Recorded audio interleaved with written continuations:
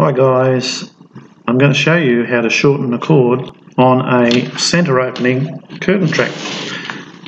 You'll probably have been out and bought an expanding track and you've got it home, expanded it to the width or length you want, and you're going to have two problems. The first problem is that the cords are probably going to be way too long, they're going to probably be all over the floor, so you need to fix that. The second problem is that the curtains, because you've expanded the track to the size you want, the curtains are probably not going to close in the centre. So we're only going to deal with the shortening of the cords with this one. This one carrier will have the cords knotted. That's the one you want to undo. So you undo your knot.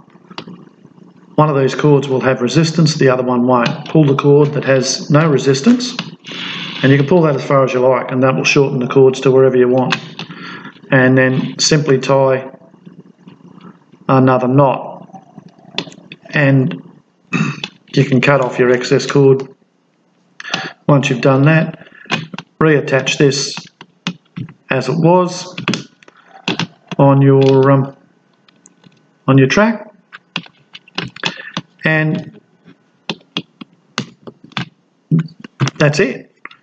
Where you've cut the cords, you'll probably need to burn it with a flame, a cigarette lighter or something, just to seal the end so that it doesn't fray.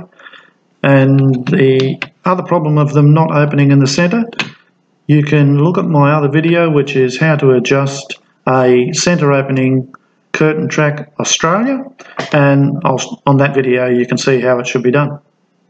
Hope this helps.